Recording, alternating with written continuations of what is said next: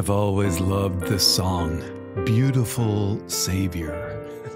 It's a great way to begin our prayer together here at the God Minute. I'm Father Ron Hoy. Thank you for taking the time and for praying with us.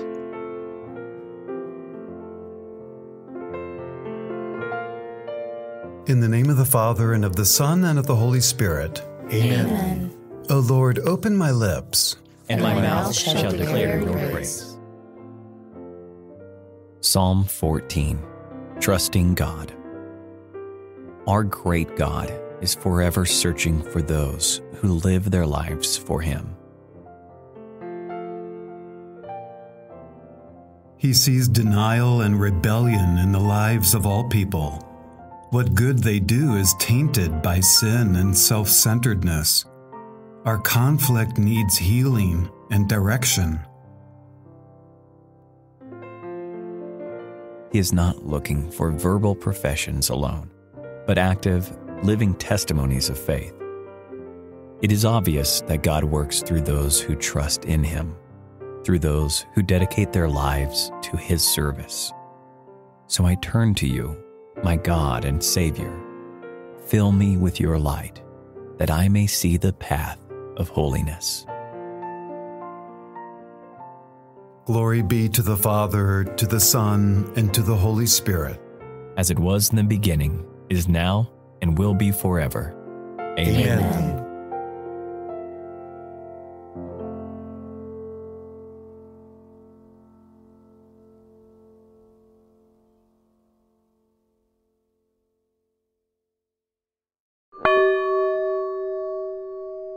A reading from the Gospel of Matthew, chapter 5, verse 17. Jesus said to His disciples, "Do not think that I have come to abolish the law or the prophets. I have come not to abolish, but to fulfill." The word of the Lord. Thanks be to God. Do you recall the last time you wanted something in your life to end? Perhaps you felt tired or burdened by it. Or maybe you were ready for a change and needed to transition to something different and new. Of course, there are times when the new we want is to avoid something.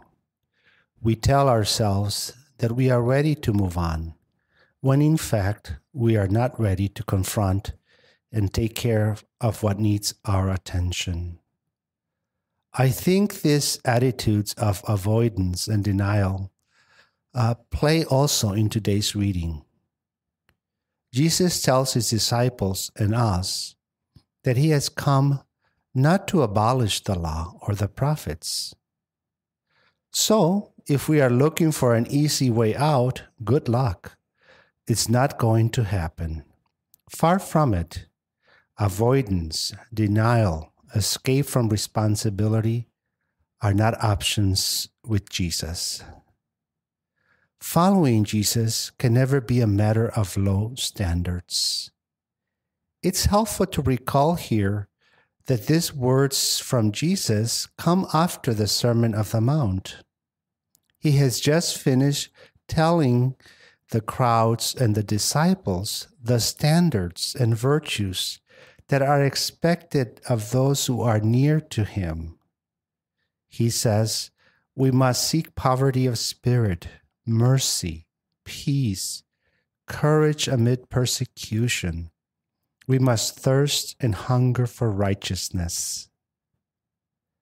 Far from abolishing these standards, Jesus encourages us to set our eyes on what is truly life-giving for us and others.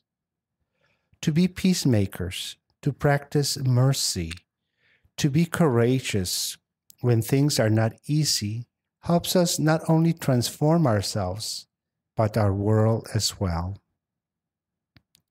As followers of Jesus' mission, as missionary disciples, we are called to go out into the peripheries and to encounter one another with the best of grace and the truth of the Spirit. Let us not forget that we are called to be the salt of the earth and the light of the world. as Scripture reminds us. But if salt loses its taste, what can make it salty again?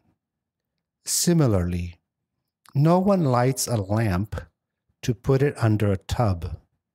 They put it on the lampstand where it shines for everyone. Transitioning to this new reality in Jesus requires effort on our part.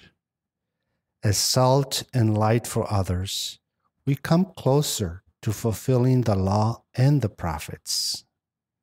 Today, Matthew invites us to embrace the old in new ways. The old prophets and the law are not erased or canceled. They find new direction in us. Will you embrace this mission? Will you transition into this new life in Jesus with confidence? We believe that Christ's Spirit and grace are with us to help us accomplish what is asked of us. May our prayer be a source of strength and motivation to take the necessary first steps to the transformation that awaits us in Christ Jesus.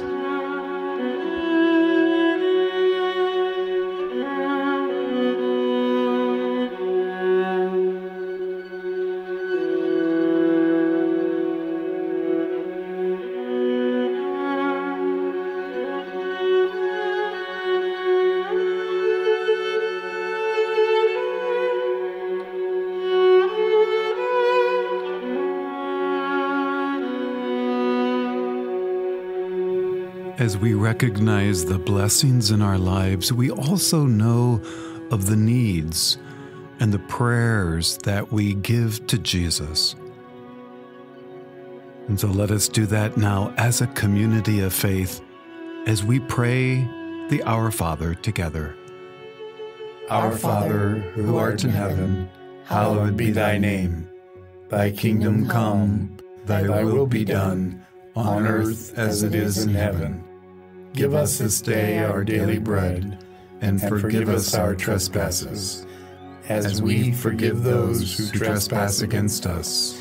And lead us not into temptation, but deliver us from evil. Amen.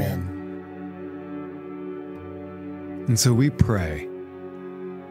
Loving God, you know my heart's desires. I lay them before you. Let your will be done. We ask through Christ our Lord. Amen.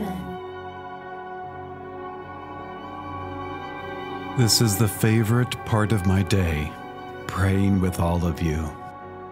Thank you, and may God's blessing be upon you now, in the name of the Father, and of the Son, and of the Holy Spirit. Amen. We'll see you tomorrow.